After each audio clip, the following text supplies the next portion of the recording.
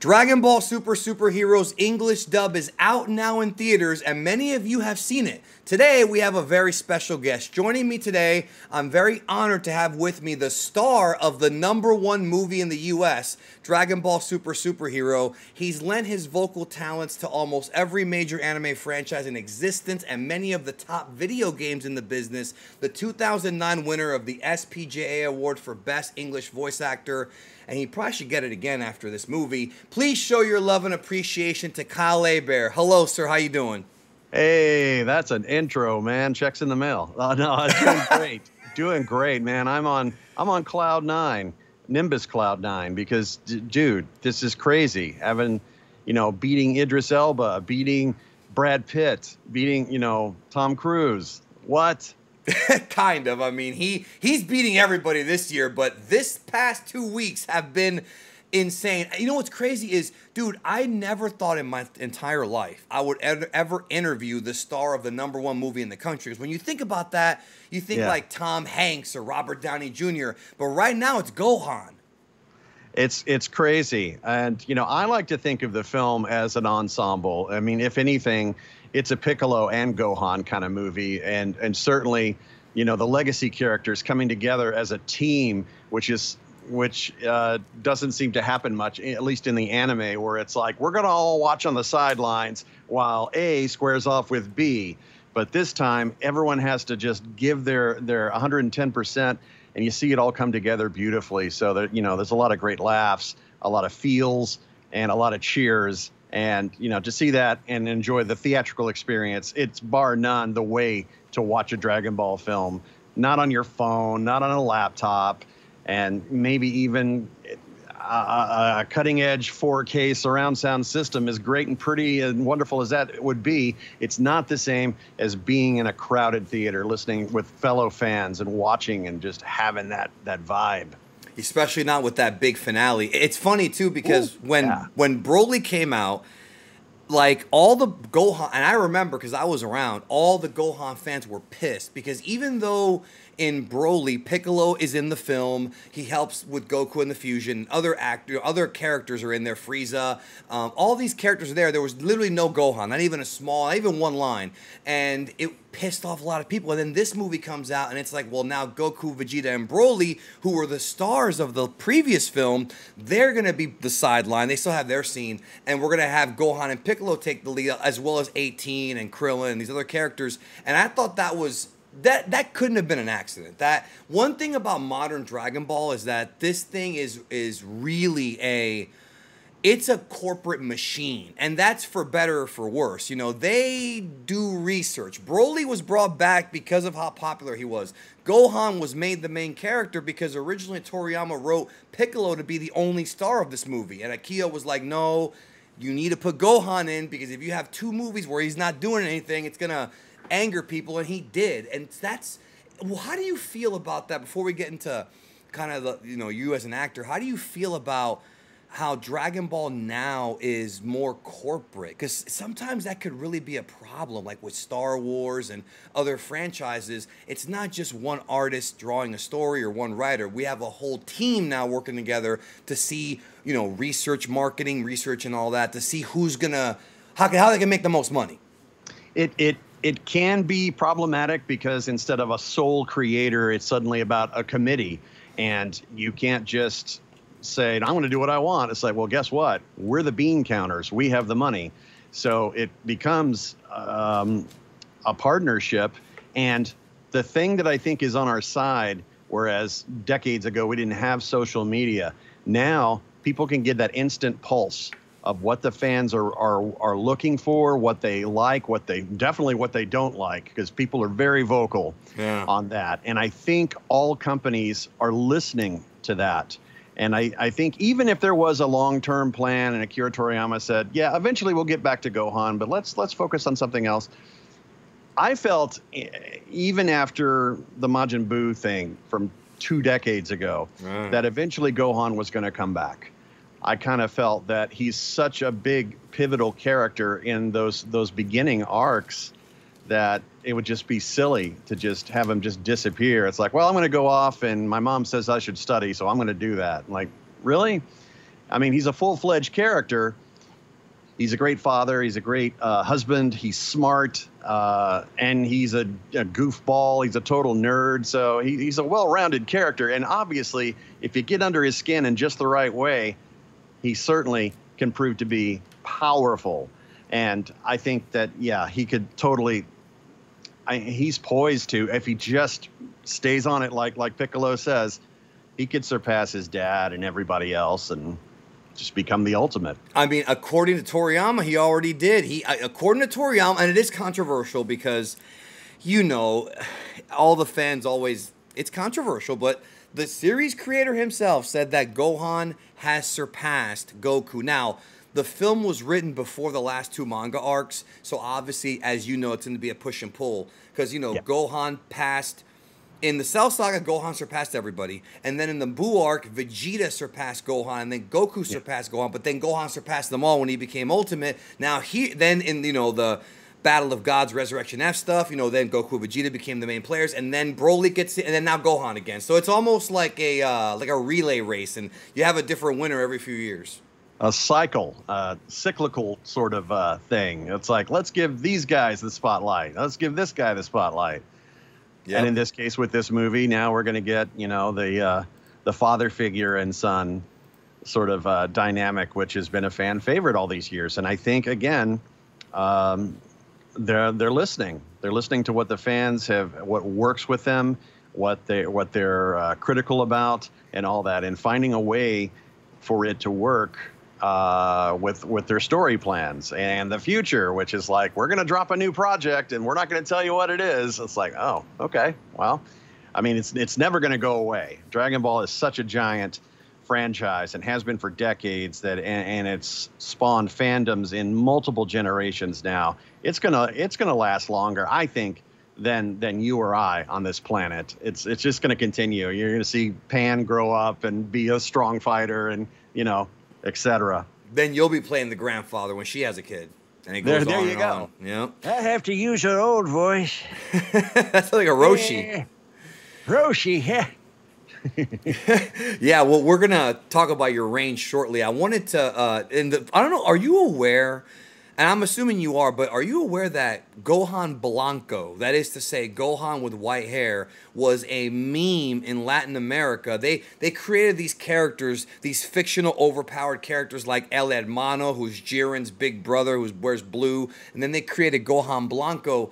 They took an internet meme from Latin America and canonized it, for lack of a better term. That's such a, you know how weird that is? That is pretty strange. That's like when fanfic becomes canon. And like, what? Yeah, from Toriyama himself.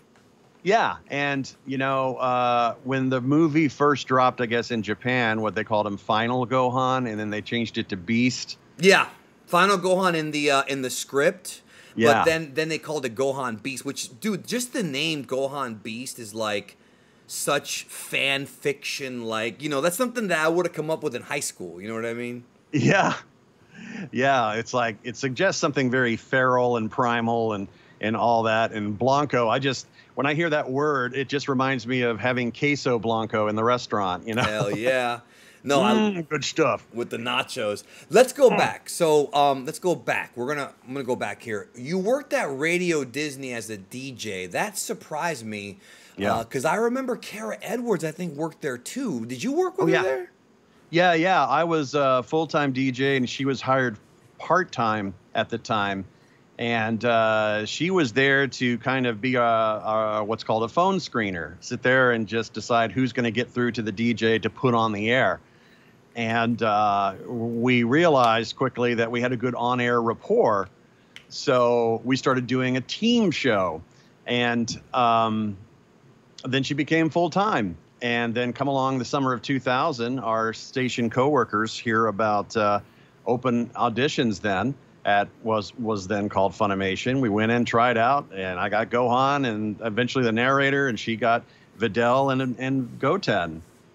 But it's funny because she's so linked to you, not just career-wise, but like it's almost like a joke that she ends up playing your fictional, your fictional wife and little brother. And yet you did when you guys auditioned, in the early 2000s, was that did one of y'all get in and then kind of recommend the other? Is that how it worked? No, actually, because the word got around the office, a bunch of people on air and off behind the scenes as producers, they went in and all tried out. And most of them got hired to do smaller parts on various shows that Funimation did. Some small stuff on Yu Yu Hakusho or Blue Gender and whatnot. And for whatever reason, they didn't continue to use them, which is sad. But I mean, they're all just a talented bunch that we had. We were like family at Radio Disney. And it was one of my dreams ever since childhood to get on the air and do a whole theater of the mind thing. And that's what we were doing with kids radio, sound effects, music, and creating images that, we're in the case of me and Kara, we were on a spaceship, and I called it the Intergalactic Boombox, a name that I use to this day, now marking my podcast, which is all by myself.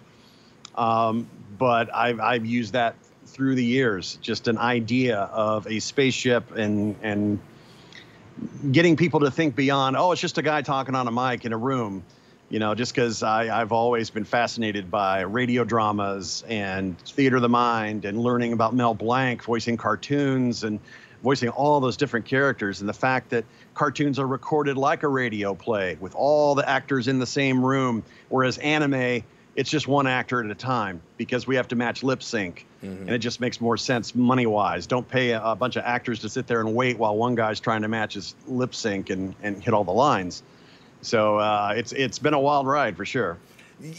So I want to ask you about the Radio Disney thing, but also going back to what you just said. So you always wanted to be a performer. Did you always want to be specifically like a cartoon voice actor, or was it because the DJing is like you're still behind a microphone? It's kind of like did you always want to be behind a mic? Is that kind of the I guess the bottom denominator here or whatever? Yeah, I think because I was shy as a kid and introverted, I wanted to entertain, but I didn't want people to necessarily look at me, and that was a way around that. Right. As a kid, taking a cassette recorder and doing mock commercials and playing DJ with playing Kiss records on my turntable and introducing them, and listening to wacky parody songs from Weird Al and Dr. Demento show, would play Monty Python skits and funny things. It's like, wow, this is funny, and it's something that I want to do someday. And it's been being able to knock out 2 bucket list dreams ever since childhood. First, getting on the air, taking a broadcast degree, turning that into a job in radio, and then while I'm still on the air, pivot into voice acting, and then do both for a while, and then decide, okay, I got to walk away from radio. I got to pick up and move to the West Coast because that's where the cartoons are made. But yeah, animation was the key incentive for me. I wanted to do cartoons specifically. Yeah, and you've done a lot of them. We're gonna get to that. I did want to ask you, when you went to Disney, so you got a broadcasting degree, and then did you do like sort of like smaller tryout shows like locally? Take me through the journey of you getting your degree and how you wound up getting hired at Radio Disney, because that's Disney, dude. That's huge. It is. There used to be a network called Satellite Music Network, and they were syndicated nationwide formats. You had country, and then you had top 40, and you had hard rock, heavy metal, and all this stuff. And those stations would beam by satellite years before XM and Sirius. And those satellite signals would be subscription services to local AM and FM stations. So they would carry nationwide programming, but on a local level. And they would hire local DJs and everything on that point. But I got an internship at that network, which eventually got bought by ABC Radio. And then Disney bought ABC. Yep. And then suddenly they had the idea, hey, let's try something new. Let's try kids radio. So here I am bumping through formats through the years, starting as an intern on Top 40 and a board operator, as in running the reel-to-reel tape of a DJ's voice tracks for big band shows. And then suddenly I'm on the air on a hard rock heavy metal station called Z-Rock. And that's where I first pretended I'm on the intergalactic boombox, and I just started doing a crazy, wacky Jim Carrey meets Robin Williams mashup of just goofy voices and sound effects and just having a grand old time. That went off the air. Radio Disney started, and I climbed on board as my first radio full-time job. And we were doing theater of the mind, all sorts of acting. By the time I got to audition for Funimation, they're like, what acting experience do you have? And honestly, all the acting experience I had was just Radio Disney. We would do radio dramas. We would do character voices, pre-recorded bits with things. I would do a character called Aptitude Dude to teach kids about science. Well, man. And yeah, it was a playground, and it was so much fun. That was like your training, right? Kind of in a way. Yeah. I consider it training. Most people come from the stage. When they become voice actors, they're already actors. I was an on-air DJ, and a lot of on-air folks also kind of moonlight doing VO, but it tends to be commercial stuff, which is very announcery, like, Chevy, Ford, Starbucks, all that really announcery sort of thing. And it's hard for them to break out of that announcery sort of mold, which is why everyone tries to take classes and become the best actor they can, because it's not about the voice. It's about, your range and everything. Yeah, no, and you brought this specifically to Gohan. You brought this like teen heartthrob aspect to his character. When you started voicing him, which is the Great Saiyaman arc, the early Majin Buu saga, he was like 18, going to high school. And it's interesting because you sound like you're in your 20s, you're able to I know not everybody can do that, and that's all because of the Radio Disney, I guess, experience. I guess I was blessed with a youthful voice, and I look up to folks like Frank Welker, who are in their late 60s, early 70s, Legend. Still voicing teenagers, Freddy and Scooby-Doo. It's like, man, if I can pull off that, that'll be great. I'm 53 now, and voicing, Gohan, who's like half my age easily, on the new movie. And if I could pull that off, I didn't have to pitch my voice up as much, because the older he gets, the more closer it gets to my own voice. People hear me talk. It's like, I totally hear that's Gohan. It's like, yep, he's in there. I didn't really have to do much stretch back then, other than I added a layer of rasp, because Stephanie Nadolny, voicing as Kid Gohan, Kid Goku, had that raspy quality, and I wanted to continue that. I thought it made sense for Gohan to still have that quality. And it's funny because, some of my most enjoyable moments watching the dub was when you had gone back in to do Kai, the Kai Buu saga, the final chapters. Those early episodes, and granted, there was a lot more filler in the Z version, and that's too bad, because I actually prefer the Z version, because the filler they came up with that was not in the manga for that arc specifically was so funny. I mean, just him having teddy bear underwear and all that stuff was great stuff. Yeah, and it was all cut from Kai, but I loved all the classroom scenes and the baseball scene. Like, it was all like light slice of life stuff. I feel like in your case, with other actors, they came into this thing screaming from day one. I feel like if you guys did it in order, which I don't know if you did, I guess you could fill me in on that, you didn't have to scream until a few episodes in. That's true. And the recording process was a little bit different for me, because I had already moved to LA in 2005. We were banking episodes years before Kai got announced that it was even happening. So we kept that mum for years. We were recording. I would have to fly out to Dallas and stay for the weekend and record just banks of episodes. If they had 5 scripts ready or 10 scripts ready, we just try to get it all out done long enough for me to be there and then fly back. And I think that was another reason that Doc Morgan took over as the narrator. Chris Sabat says, well, it doesn't make sense for you to financially fly out on your own dime every single week to work as the narrator. And honestly, every franchise or every piece of the story has its own narrator.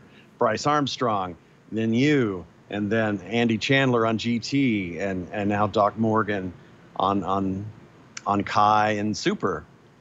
Yeah, no, and it's and that's interesting that they made that choice. He's good at what he does, and and so were you. The funny thing about the Kai dub is the Boo saga, specifically the final chapters.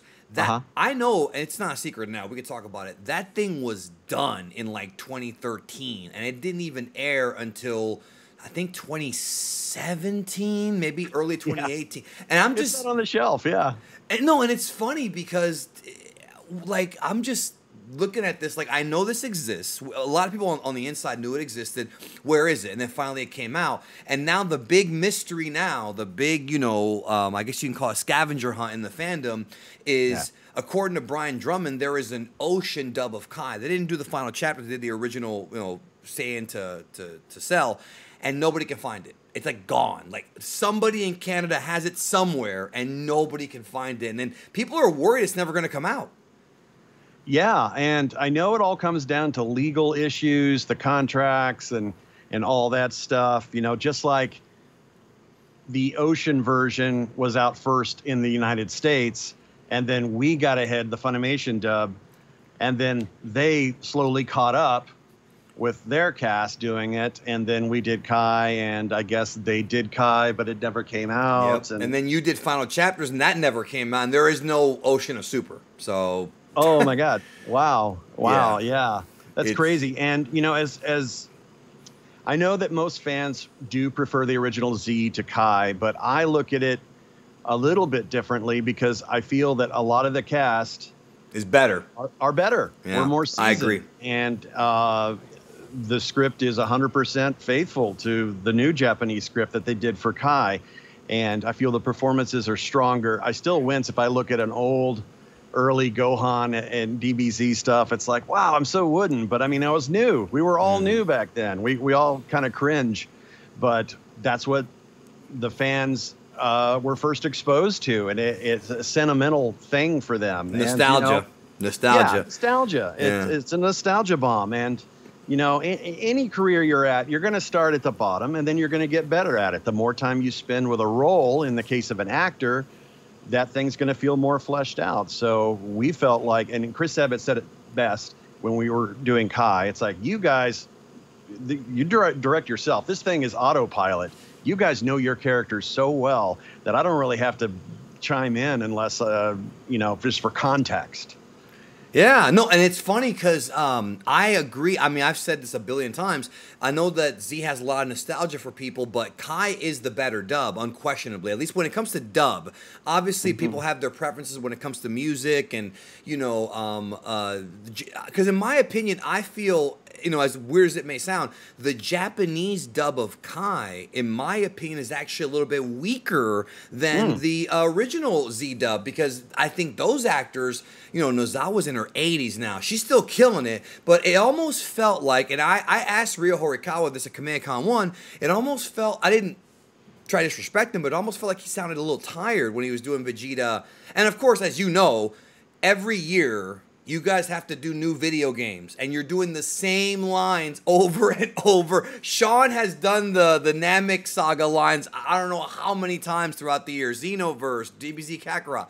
And, I feel like they were just kind of like, okay, let's do some new stuff. So when Super came around, those old actors had this new, invigorated energy. And I feel like with Kai, based on my conversations with, Sabat and Rager and everybody else, when Kai came along, it was like your second chance to say, okay, now we're going to tackle this the right way. That's kind of how I had always seen it. Yeah, it's such a rare thing, because of tight production deadlines. And in the case of shows that end up on Cartoon Network, a real tight production deadline. We do it, and it's approved, it's mixed, and all that stuff, and shipped off to air or stream, and it is what it is. And this was that rare opportunity to revisit that new material from a slightly different perspective with a different script, and take these legacy characters and revisit them. It's like, this will probably never happen again. We're never going to have a Bleach Kai or a Naruto Kai or anything like that. I don't see it happening anyway. Well, Naruto has a lot of filler, so that one I think could happen. But you're right. Yeah, it's so rare to redo something. I know Sonny had told me when I did him a couple years ago that he wants to redo the Bardock special, because the original Bardock special, I think it was his first time ever voicing Bardock, and he didn't like his performance. You guys are always very critical of your own performances, which is I mean, you should. You're an artist. But the script for that special was also just really bad. And I think a lot of the actors, as the years went by, wanted to be as accurate as possible. But the problem is as you said, they don't want to pay for it. Nobody wants to pay, to do that over again. But Kai was a thing in Japan too. So it's so rare. Let me ask you this. So Damian Clark played Future Gohan, the original Double the Trunk special. Why do you think instead of having him play adult Gohan, they recast it and auditioned and that's how you got on board? Like, it's technically the same person in the same body. So why do you think they went with, and I'm not saying that it was a bad choice, but why do you think that in that instance they chose to recast adult Gohan with you? That may be a more appropriate question to Chris Sabat, because Chris is the one that ended up hiring me. I wasn't there until after the Future Trunks thing came out. Yeah, way after. On video. So, plus Damian had already been a major character of Cell, right. And they probably wanted to avoid, one person having too many roles again, like Chris voicing everybody. Yeah. I'm only guessing though. Then I came along, and I guess looking back, now that we're in the world of multiverses, you could consider that a multiverse. It's, where you're seeing the different Spider-Men and the different actors and all that. So it's kind of like a multiverse before multiverse was a thing, I guess. So you're saying that, do you think that maybe the Ocean dub is like a multiverse of your dub, like, and Kai? Like, that's a different way to look at it. Yeah. Yeah, it's kind of strange because they can coexist. The only problem is it just becomes confusing because our dub aired in Canada and in the UK, but the Ocean dub is originally what was, meant for that. And all you can get on video, I think you can get the Ocean dub on video up north in Canada, but down here it was a very limited, They don't even, the Ocean dub is only available on video for the first 2 seasons that were done by Funimation. All the extra stuff was never released. You can only get it by, finding it on the internet. It's the only way to get those episodes, and they were taped off of television. So they didn't even release those on home video, and I think that's probably one of those like corporate things, because I know for a fact that your dub, the Funimation Texas dub, I guess you can call it, that is available in Canada, but not the Ocean on home video, and that's weird to me. Like, I can't imagine. It's confusing for some people. I mean, I get it because I know the backstory, but there's probably kids up there who have no idea what's going on. Oh, yeah, it's got to be confusing. And, when they put out the Dragon boxes, that would have been a great opportunity. And I know that Toei probably said, we don't want to do that. It doesn't matter. But how cool would it be for an English-speaking fan that watched the dubs, either in Canada or U.S., to have the complete box set with that option? Here's the Ocean dub. Here's this, Well, there is a fan project. We don't talk too much about this, but there is a fan project where you can actually get both audio tracks on one file, but that's not something that you can get legally.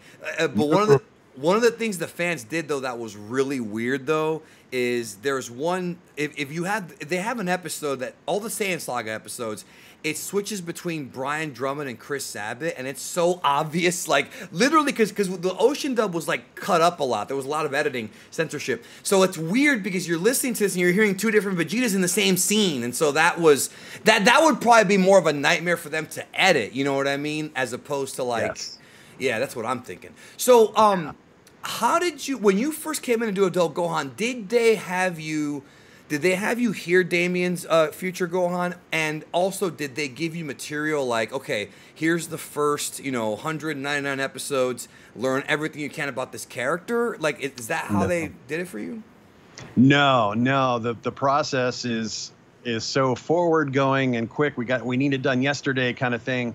That they never played me any ref. I just went in and auditioned with what I thought Teen Gohan would sound like. And when a couple months passed and it was time to actually start that arc, they said, congrats. And, my training ground before I got to actually do Gohan was bit parts.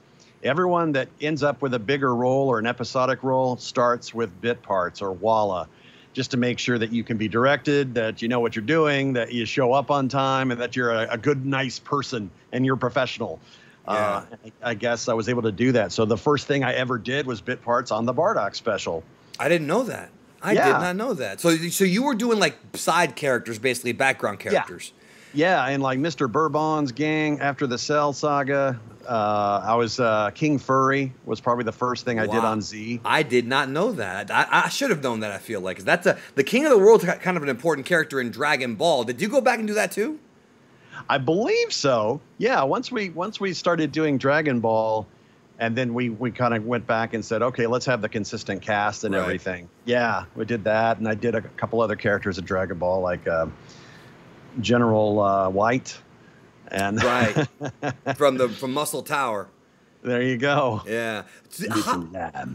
How'd you end up playing Ryu? How'd you end up with that role? Because, I mean, dude, when I was a kid, Street Fighter II was the biggest game, early 90s, and you hear this guy, Hadouken, you know, very Japanese, he's a Japanese guy. How did you end up with that role? Well, when Capcom decided it was time for Street Fighter IV to come out, they wanted to have an English cast. And I had already been voicing various projects through New Generation Pictures, the studio that did the dub for Street Fighters. And various animes like Hellsing, Ergo Proxy, all sorts of different things. So I was on their audition list. Went in, tried out, and basically saw a 3-ring binder at the studio that said, hey, just read whoever you want to read for. And everything had code names. They said, if you're a gamer, you'll know what this is, but just be cool. Just like, okay. I open it, and it's like, oh, I know what this is. And it had something like Bob. It was obviously Ryu. And then I'm reading for, let me try for M. Bison and E. Honda and El Fuerte. That looks fun. I'll read for that. Why not? And Ken. And I just do my best in any audition and then put it out of my mind.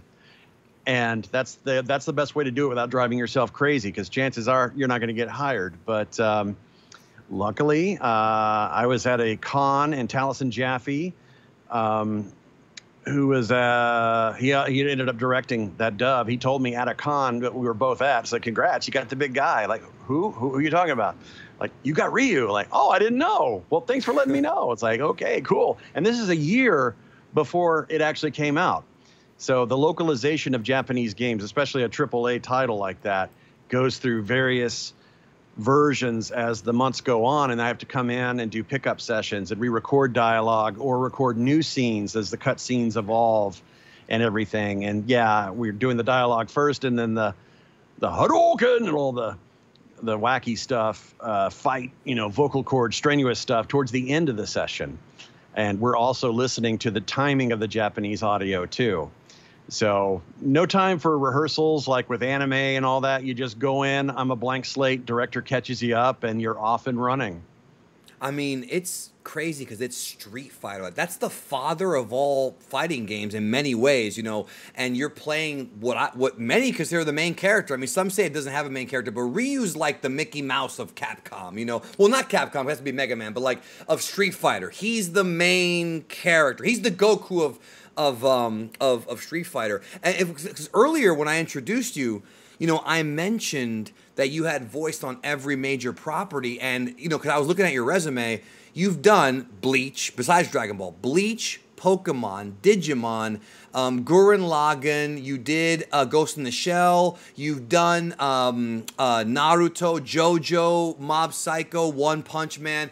You've been involved in every major mainstream anime. I look at a lot of actors, they have like, a couple big ones and a few small ones, because everybody does small ones. But and you have small ones too, but I mean, you're one of the few that have been able, only a handful have been able to do Dragon Ball and Pokemon and Naruto and My Hero. So your voice can be heard.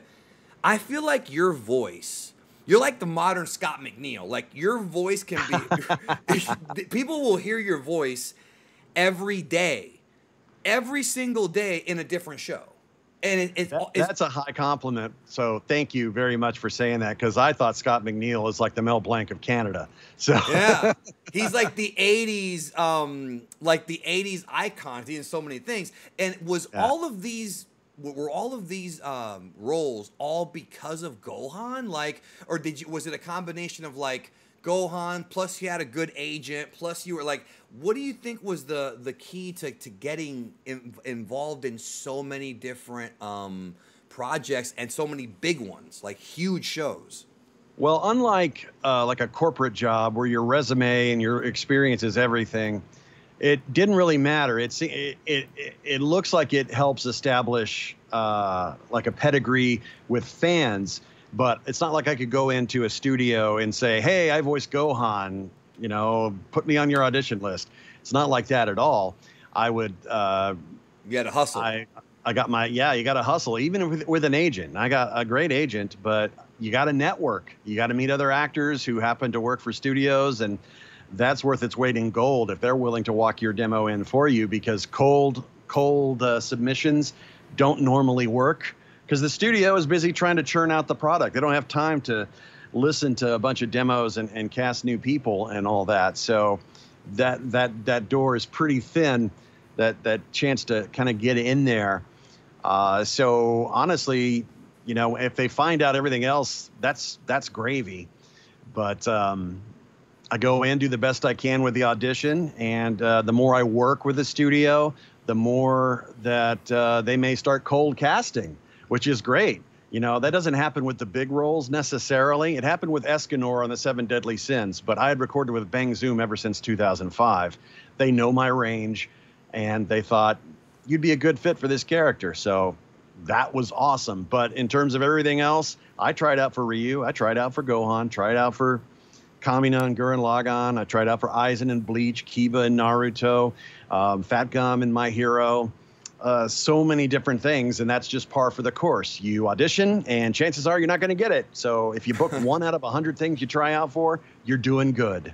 Yeah, it's like, you know, yeah, if you apply at 50 jobs, you might only get 4. If you apply at 100 jobs, you might get 8. That's kind of the mentality, the law of averages, right? Yeah, and it really is that whole cliche. It's who you know, not what you know.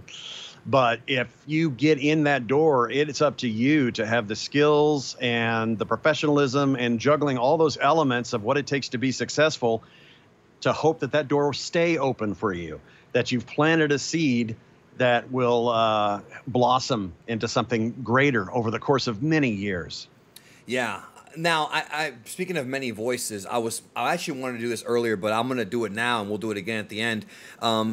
Can you go ahead and plug your Twitch and your podcast for those who may not know of it, or maybe they, you know, give them the link and everything? Because you do funny voices on Twitch, and you have a podcast where you also do that. So go ahead and plug that now. I have more questions, but I mean, I want everybody to take a mental note of that. Yeah, cool. I've been doing a lot of nighttime directing of mobile games, so I used to stream every Tuesday. Now it's a little more sporadic, but when I do, I try to post on Twitter saying, heads up, I'm going to be streaming tonight on Twitch. My Twitch channel is Gohan with Your Bad Self. So that should be easy enough to remember. I usually would stream on a Tuesday night at like, 10 p.m. Eastern, 7 p.m. Pacific. But again, that's not every Tuesday, so follow @KyleAbear on Twitter. My podcast is The Intergalactic Boombox, which I told you about earlier, my radio career and everything. It's basically me doing geek news, things that I love talking about, superheroes, sci-fi, horror, tech, all sorts of stuff. But it's, you know, with the whole pretending that it's on a spaceship. And I've got alien characters. I've made up a couple of stoner aliens. I've got a conspiracy theorist named Kenspiracy. I've got a Karen who's just me doing a Valley Girl voice, and it's pitched up, and all sorts of wacky characters that I interact with in post-production. I kind of layer them together and all that. And it's about 15 minutes each week. Every Friday is a new episode, The Intergalactic Boombox, and you can check out more info at boomboxpod.com. I will leave links in the description. Out of curiosity, have you ever considered taking that idea and turning it into like an animated short or something like that? You know, like that'd be kind of funny, like an Ed, Eddie type of thing, you know, like wacky, like is that something that'd be, I mean, you don't have to give it away if you don't want to, but I feel like that's a good idea. I think that would be amazing, but I also think it would just be exhausting, you know, trying to launch an animated project. And that's a whole different world. It's like, I know about doing VO, and if I know animators or have an in with someone at Cartoon Network, it might be a different thing. But, and if someone came to me, and I don't see that happening, someone coming to me trying to pitch that as an idea, and, you know, they've got the resources available, I'm certainly open to it, because I'm picturing characters and very animated scenes in my head. I'm playing them out as a radio drama on the podcast, just short little bits, literally sketches and skits that are short. Like I stuck on a 10-second review of House of the Dragon, and it's just me going, I'm never going to pay attention to Westeros again. We were burned after Game of Thrones. And then I say, 1 hour later, after watching House of the Dragon, oh my God, I need more. Oh my gosh. Look, Matt Smith is cosplaying Geralt. You sound like Dragon Ball fans right now. I can't believe it is to Goku. I'm never reading again till the next month. Dude, Dragon Ball, Star Wars, Marvel, wrestling. It doesn't matter what the fandom, everything. People are like, I hate this, I hate this, I hate this, but yet they keep throwing money at it. They keep going and they keep watching, they keep listening, and they keep playing despite all the complaints. And who's winning? The franchise owners. Right. Well, can you compare video game voice acting to anime voice acting? I can compare it in that we have to record by ourselves for video games. The only time that we're not together is if we're in what I call a walla group or a loop group, where multiple actors come in to voice background scenes, like in a bar or a restaurant, city streets, that sort of thing. But the characters themselves, the scripts are in a giant Excel sheet, and they're tabbed and everything, and the lines can be sequenced as one long story from beginning to end, or just the lines completely out of context, and they're just in rows saying, this is the mood, this is the type of voice we're looking for, or the type of feel, the emotion, and all that. And there's very little visual things like the cutscenes. If there's anything done at all, it might be a rough animatic, so it looks like a crudely drawn comic book, very static image. But what we're doing is maybe listening to a scratch track or the original Japanese audio, in the case of so many RPG games and certainly Street Fighter. We're listening to that, and they're saying, okay, we know we don't have the finished animation. You can't match the lip flap, but you can match the timing. And some things, they'll even have the budget in the game to reanimate the mouth flaps to fit the English dialogue. So we'll do something very interesting at the beginning of the session. In character voice, we'll voice all the vowel sounds, A, E, I, O, U, and you sound like an idiot. But that is for animation reference. So they can sit there and do the sounds and have that technology. That makes sense. Yeah. I'm going to ask you about that when we get to superhero, because there's we're going to talk more about superhero here in a minute. But okay, so when you're doing video games though, let's say it's a project that it doesn't require matching lip flaps, and so like an original project, is that easier? Because I feel like that would be easier. You can just do whatever you want. You know what I mean? It is easier in that, when you don't have the animatic stuff, the Japanese stuff is easier too. But it moves much faster if you don't have another language reference. Yeah. You're literally taking twice as long. So just having a script in front of you and doing 3 takes of each line, that's usually the protocol. We're doing 2 or 3 takes of each line. Director picks a favorite or redirects faster, slower, higher, lower, whatever. More intense. And then move on down the page. Conversation, dialogue first, fight sound, shouty stuff at the end. And then you're also paid like several times as much, even though it's easier. And anime is the redhead stepchild of voiceover. It pays so poorly, yet it is the hardest to do.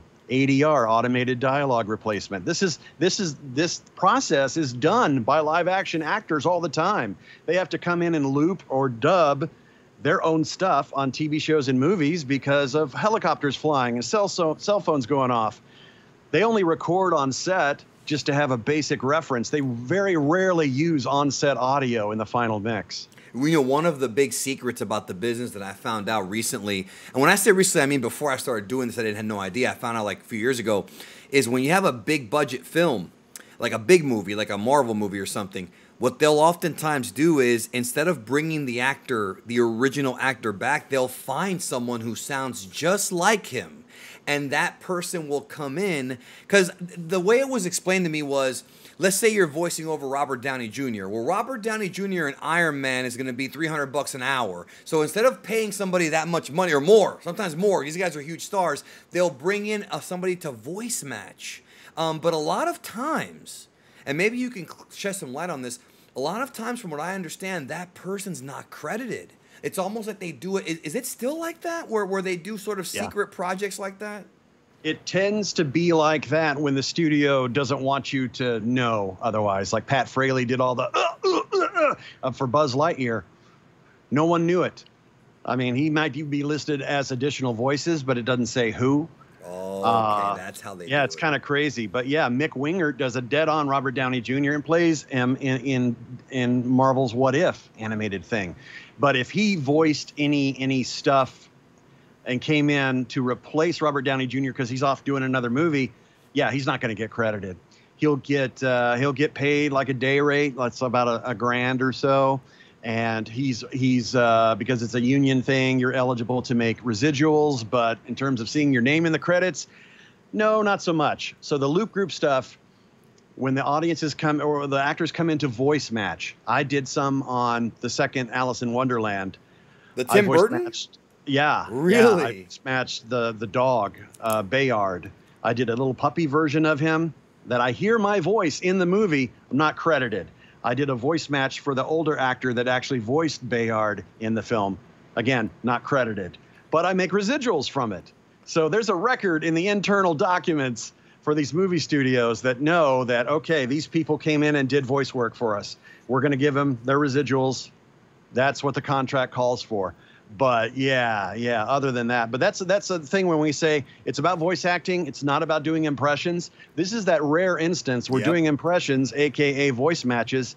It's a super niche thing, but it does happen. And sometimes not sometimes, most of the time, you cannot tell the difference, Like, you'd have to have such a trained ear, and I don't even think... Because they can always like take the voice and like play with it with editing tools to make it sound pitching it. So they figure out a way to make it sound like perfect.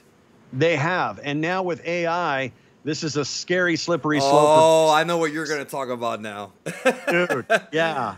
If they can do this, and they've done this with Mark Hamill, they record him and then they stick him in a computer and tweak it and make him sound younger and all that stuff. And Val Kilmer on Top Gun Maverick, same sort of deal. That's with their open knowledge. But who's to say these companies aren't just going to record the actors once, store us in a computer bank, and then be able to reuse our voices in any way, text to speech.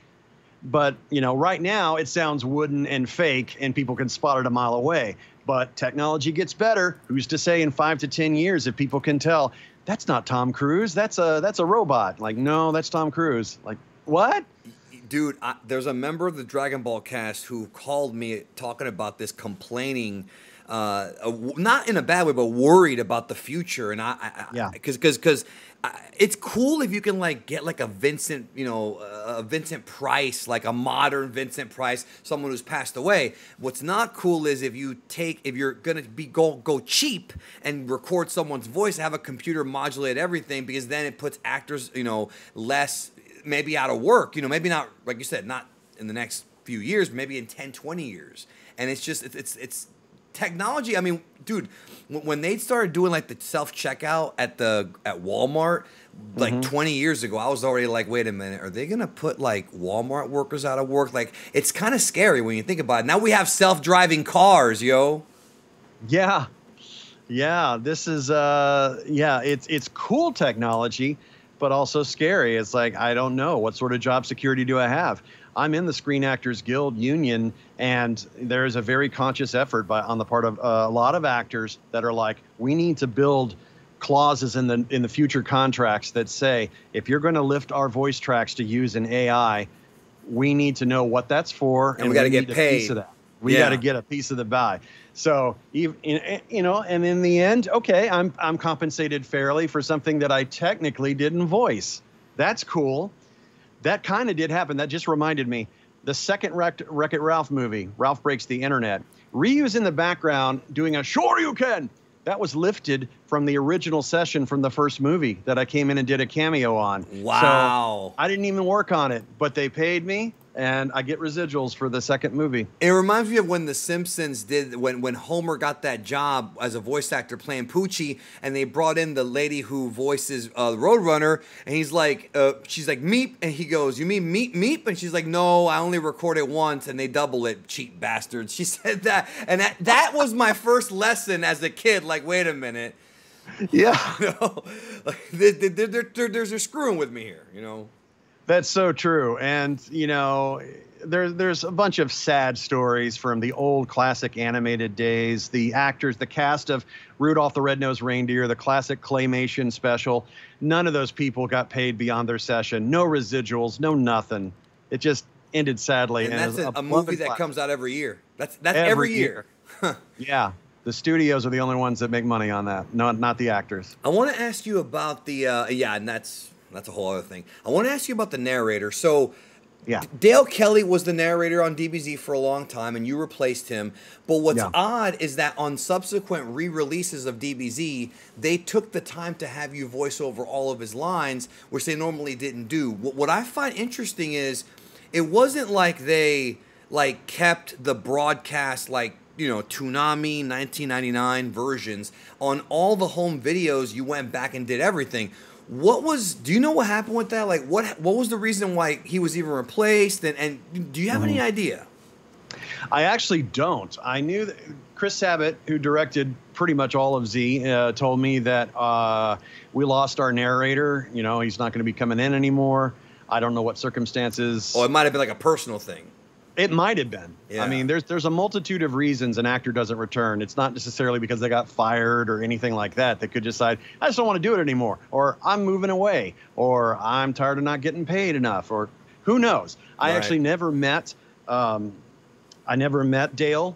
and to this day I've never met Doc Harris, the original narrator on the Ocean dub. He's amazing with that super deep voice and the echo. Yeah, I used to imitate that, and then fast forward, I'm doing that role, and I don't sound like him, and I don't think I sound like Dale Kelly either. But Chris was like, just try to get it as close as you can and just make it your own. And then by the time Z had sold so many VHS and DVDs, they're like, all right, well, they're giving us the budget to go back and redub all the episodes with a consistent cast. So that's what we're going to do. So if you have VHS or those initial DVDs, you can hear the original narrator and original everybody. It's interesting because I remember they released the End of the Cell games late. That was like the last DBZ DVD before, Kai and the Orange Bricks. And I remember if you go from one DVD to the next, it literally switches from his voice to your voice. And and I remember I was thinking, like, wait a minute, like, what happened? I mean, I didn't know. This was like years ago. I was like, what happened here? And I didn't assume the worst, but it was just, it's very different. I know that also Chris Sabat did go back to redo his early Namek Saga stuff because they tried to get him to sound like Drummond and, with the raspy Vegeta. And he tried to emulate that, but then when they got to the Android Saga, he kind of did his own Vegeta. So he did go back to redo some of those, but not everybody did that. I feel like only a few people did. I think you and Chris, and maybe a couple others, but the original lines from Sean and Linda and everybody else are still there. Yeah, and it's probably a scheduling thing, Yeah, I want to say the history of Trunks did get re-recorded and remastered, and I think there was a little narration in there, so I think I'm in there in that respect. But not as Gohan. Right. Chris was at a crossroads. He says, we could have you do that, but I think we've already established Damien in this particular role, and it's like, okay, that's fine. Don't worry about it. It happens. I mean, it's unfortunately the only consistency when it comes to this is oftentimes in the Japanese cast, and even that's bad because people have passed away. That cast is aging. The original 3 voices on Dragon Ball ever were the narrator, Bulma, and Goku. In the first episode, 2 of them are gone. Goku's the only one still alive, and she's 80s. Wow. She's in her mid-80s. So yeah. Yeah, and when the games came out, they were kind of in the same boat. It's like, do we? I had a train of thought. I just lost it. About the Damien thing with you doing Future Gohan. Yeah. So on the games, Future Gohan, Raleigh Pickens, who directed a lot of those games, he's Chris's right-hand man, engineer with Okratron. He's like, yeah, we're going to keep you as future Gohan. It's like, okay, all right. I thought that would have been an interesting nod to have Damien still be that version of the character, but I'm not going to say no. Right. Well, I think also, we talked about like how, like my generation, because I'm in my 30s, we grew up with the original Z-Dub, but now we got kids who grew up watching Kai. There is a whole new generation of kids that grew up watching Kai, and so maybe it was one of those things where they were like, okay, well, this is now adult Gohan. It's you, basically, maybe? Yeah. Or they watched it on the CW and Mr. Popo's Blue and yeah. So let's talk about superheroes. So how did you feel about Gohan being the lead, and how did you feel just as a as a performer or as a fan or whichever about how Toriyama wrote the character this time around? Because I feel like the story with Gohan is he gets strong, he forgets that he has to train, and he's always being reminded, take it seriously, take it seriously. Now this time it's like, okay, you really got to take it seriously, because Goku, I think the message of this movie, the message was Goku and Vegeta are not always going to be there. They who knows what they might be doing, and someone's got to protect the Earth. So how did you feel about that? I mean, do you have an opinion? Yeah, as a fan, I've been waiting for years since the Buu saga. As a professional, of course, I've been waiting for Gohan to have a moment to shine, and I love seeing the evolution and that connection that Piccolo and him have. I think I think it's kind of a misnomer to say, oh, this is Gohan's movie. I don't really think it's Gohan's movie. I think he's a big part of it. I think Piccolo is a bigger part, and I think the whole story of the Red Ribbon Army and all that just ties into all of it. So I was a little let down that Gohan didn't have a bigger part, but the part that he had was so fun to play. And great that even that he's sending Piccolo off to pick up Pan, and Piccolo's on a first name basis with the teacher. That's just hilarious. Or that Piccolo has to screech his finger on the window to get Gohan's attention. And he can't even fly the plane. Remember, he's like crashing the plane or whatever. He didn't know how to fly. Yeah, totally. It's like, wow, you have to.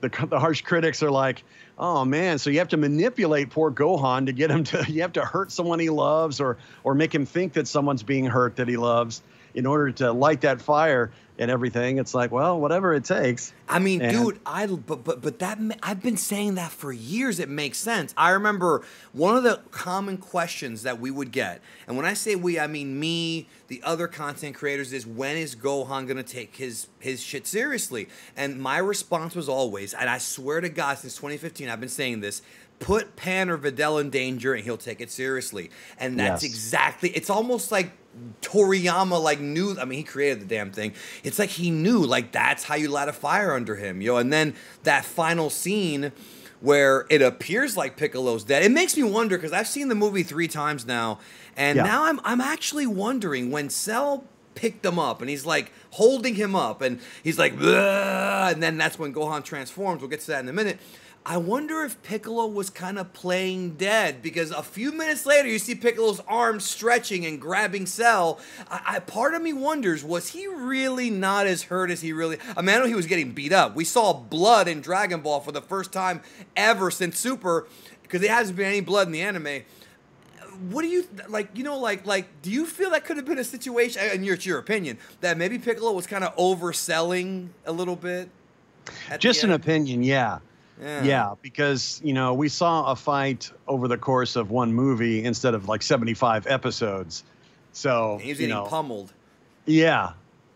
And, would it have lasted longer in the show? Yeah, in actual chronological time too. But, yeah, kind of in my mind, that makes sense. I hadn't thought of it till you said it. It's like Piccolo wants Gohan so badly to do that. I don't see why he wouldn't. I mean, do you think after the end credits, you think Goku really just kind of gave it to Vegeta, that Vegeta didn't just win? I do not think that. And I think, but you know what? Now that you said it, how much you want to bet that now the Goku fans are going to come on and say, oh, he let him win. He let him win. Because he chuckles, right? He chuckles at the end. It's almost like, I let you win. Yeah, It's but like, he always laughs at stuff like that. Like, he I don't does. know. Yeah, he does. So, it's all just fan conjecture. Right. If Akira Toriyama tomorrow came out and said, yeah, Piccolo was really dying, then fine. I can accept that. Absolutely. Yeah, no, me too. And as far as it being an arc, I mean, and that goes to my next question. This was a film unlike any other Dragon Ball film because it was done with this hybrid 3D, 2D style. I have a whole video on the channel discussing how they did it. It was called the Dragon Ball Super Animation Animation Breakdown Explained. And they basically did a lot of CG mixed with 2D animation. So, it was a new technology for Dragon Ball, really, for the whole movie. As an actor, one thing I notice about this movie is that the mouth flaps really match the Japanese. And I could be wrong about this, but I think the Japanese may have pre-rolled this film. They may have recorded the audio first, and then they went in and kind of fixed the mouth. Was that more difficult for you guys to do your job, considering that they had to match it, you know what I mean, the mouth with actual Japanese text? I didn't notice when I was dubbing that the mouth looked any different. It seemed like a 2D mouth to me, so it was either open or closed. It's totally different when you're dubbing live action because of the subtleties of the human mouth and the words that come out in different syllables and all that stuff, something that AI is going to correct too. Oh boy. That technology exists to where, yeah, you can totally dub something and the mouth will move to that language, which is amazing. But dubbing this animation didn't feel any different to me. And I know as controversial as it is, people say, oh, it's CG, it's terrible, blah, blah, blah. I thought it looked amazing. I thought it was a good blend of both. I thought it would have been a mistake if they abandoned it and went full CG. That's a little too jarring. But, you had these big panning vistas of the big set pieces and everything. And then when you get in, it looks back to something familiar. And that was a good call. I mean, dude, there's that scene near the end when they are all fighting Cell Max where Kubota, the director, has this one camera spinning around Cell Max. And you've got Gotenks, 18, Krillin, Gohan, Piccolo, and they're all fighting him from different sides, Gamma 1 and 2. And the camera's like spinning around him, and we're seeing zoom in, zoom out. There's no way that they would have been able to do that without that tech. I feel like that, I mean, it would have taken forever, It would have, yeah, if you want to hand draw that, that's going to be like a decade worth of work. And instead, you got a year or less with a whole team of animators, granted. But yeah, using that as a tool has opened up so many possibilities of what is visually possible now within these fights.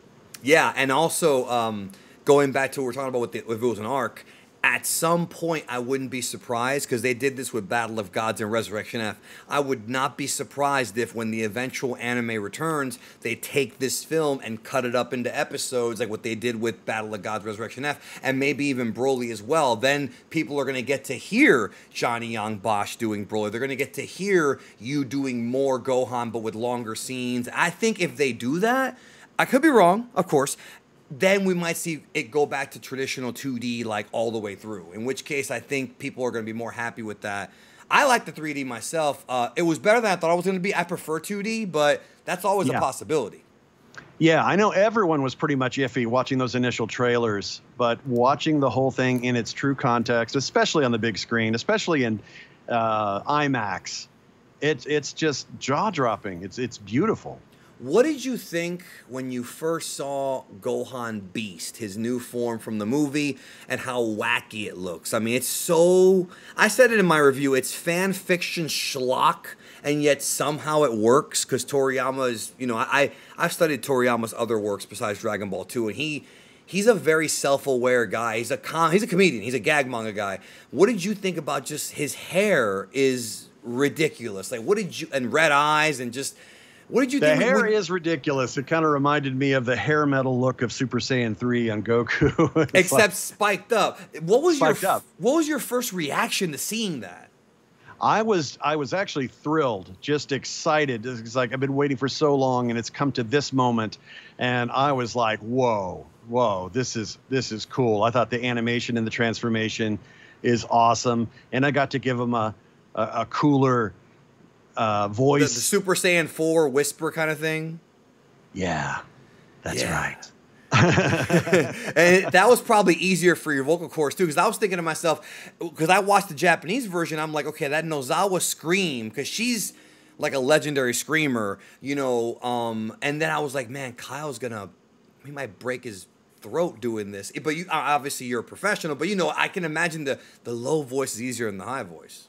I took it took more than one take. I will say that, but I think by, you know, maybe three, I think the three at most, I was able to get it up to a high range where, I mean, because I got a lower voice naturally. So if I go up too high, it cracks like puberty, and it's like, then it's silly. So I got to find something that feels comfortable to stay in, take the deepest breath you can, and go for it. But yeah, just previewing that footage of the transformation the first time, seeing the eyes change, and oh yeah, it's just like, dude, this is great. This is awesome. Is that all you got? That was the line, yo. Is that all you've got?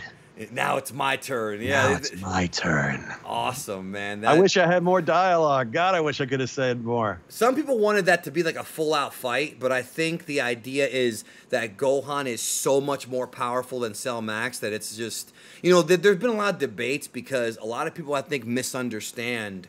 A lot of fans, they misunderstand Gohan and Cell back in Z because they think, well, you know, Super Perfect Cell was stronger than Gohan. That's not true. We have tons of evidence from the manga and anime that Gohan was leagues above Cell, but the reason why he didn't just kill him is because he was worried about the Earth shattering. There's a line in the Japanese version that was not in Z, but I think it was in Kai, where Goku's like, oh, I get it. You're scared of destroying the Earth. Well, don't be. Let it all out. And I think in this case, it's similar to where Gohan is so far. I mean, dude, there's a giant fist bigger than him, and it just, and like the area behind him explodes, and he doesn't even move.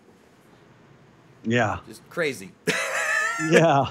Yeah, and I love the psychedelic colors and the epileptic fit. With awesome. the special beam cannon, the Makanko Sapol, right? I loved because there was a scene in Broly where Gogeta and Broly are fighting and they break the dimensional fabric and it's all like weird colors. It's freaking awesome.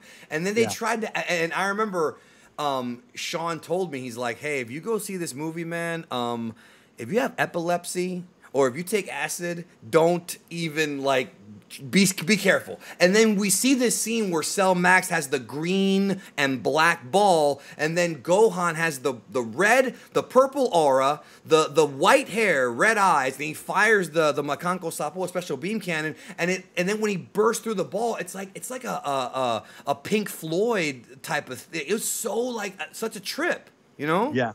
Yeah. It's really something. And if anyone listening to this right now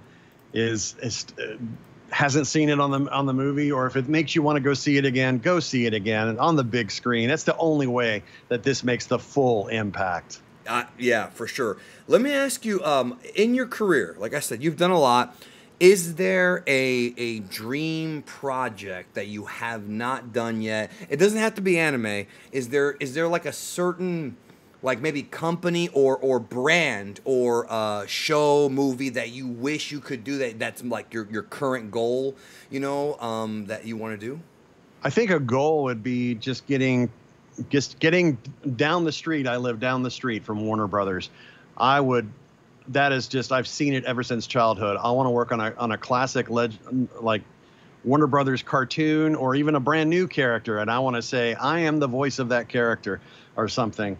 I would love to be Eric Bauza. He gets to be Mel Blanc for Warner Brothers nowadays, and he's just killing it. He's so good. But yeah, something Warner Brothers, something Looney Tunes, something Batman, something Star Wars. But by doing a legacy character, you'll always be compared to that's the problem. Everyone else. That's the downside. Of course, I would want to be Batman. I would never want to be compared to Kevin Conroy. There's no contest. Kevin Conroy is Batman.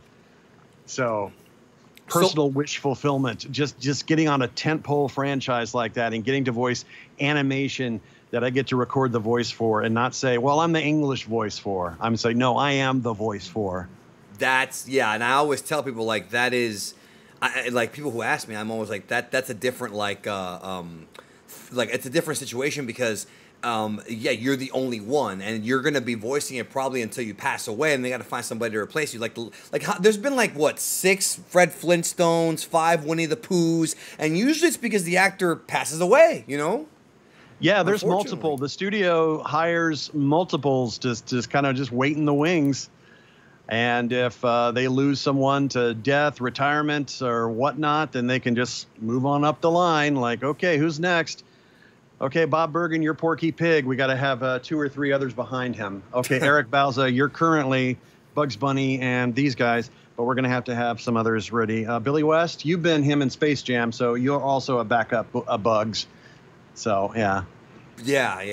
I was just curious because, you know, you've done a lot. I mean, like I said, you've done everything when it comes to, like, anime, every big franchise. Like, some people are still, like, wanting to do Pokemon, wanting to do Dragon Ball. I have friends of mine who would love to do Dragon Ball. Like, that's like they grew up with it. You know, you have all these actors nowadays. It's funny because you have these actors that are coming up, teens or 20s or maybe even early 30s who grew up with listening to you and your peers, and they're just fans. And then I feel like the previous generation, like the one before you, they were fans of other stuff. Like you know, like how a lot of the actors are fans of, like, Star Trek and, like, things that were out back in the day, you know. And a lot of these guys are kind of like old school. It's almost like old school wrestlers, how they treated the wrestling business like a job. But I feel like now we've got this sort of hybrid where you have people that are fans who eventually get the job, and that's okay too. I was going to ask you, what are you a fan of? Like, out of these things that we have discussed, what are you, like, really hardcore about? Well, nowadays it's all sorts of things. Being a Star Wars fan, lifelong, I love the MCU. I'm worried that it's getting a little watered down with too many TV series, spinoffs, and all that. But I'll still watch them, just like any other hardcore fan that complains about it. They'll still be there day one, watching, you know, the good, the bad, the indifferent, the mediocre, and whatnot. But Dragon Ball, I started as a fan, and then I got to work on it, and it's meant so much to me professionally. It launched my career. But as a fan who's been following it all, I'm excited to see where it goes, even though I don't have enough hours in the day to actually watch every episode and do all that. I kind of have to either read Wikipedia or ask the fans. It's like, what's going on in the show? Because I want to know. I mean, they have purposely kept, in the manga that is, they've purposely kept Gohan and Piccolo out of a lot of the stuff, probably because they knew this movie was coming, you know. Yeah. So that's, you know, but that doesn't mean they're not going to come back, because I think that this film, with Orange Piccolo and with Gohan Beast, this was done to get these guys on the same level as Goku Vegeta, because should there be another Tournament of Power, you've now got a lot more power. And I feel like if and this is just me as a fan talking, if this team now was in the TOP, they would demolish everyone. Even if it was just Gohan, Piccolo, Goku, Vegeta, and Broly, just those 5, not even including all the other characters. Just those 5 would probably dominate right now. So they've elevated the scale so high that it's just...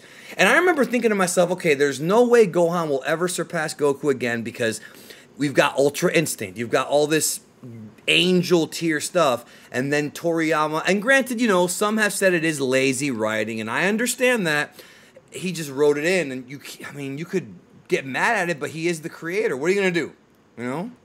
Mm-hmm. Exactly.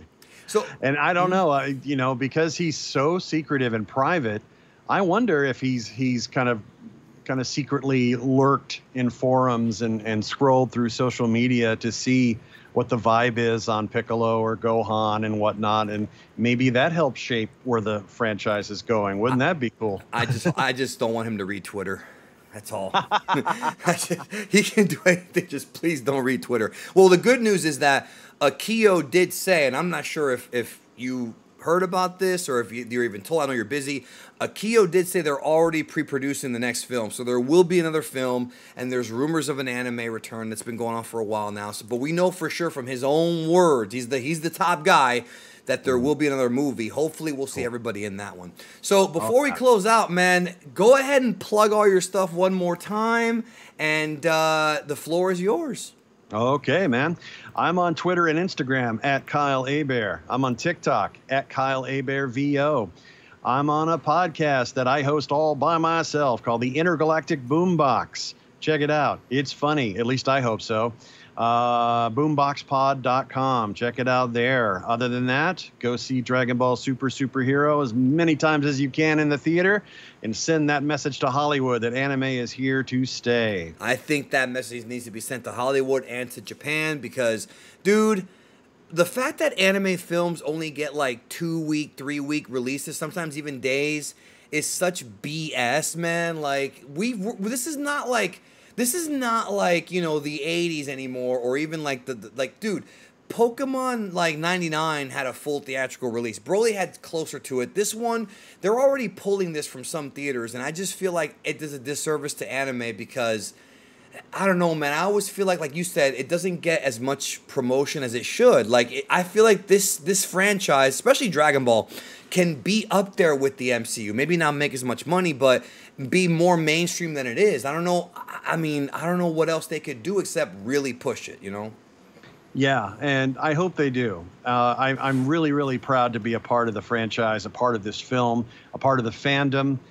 And yeah, I think no matter where it goes, it's still, that popularity is not going to wane by any means, regardless of what theaters or studios do to kind of gimp it or whatnot, because it's just anime or whatnot.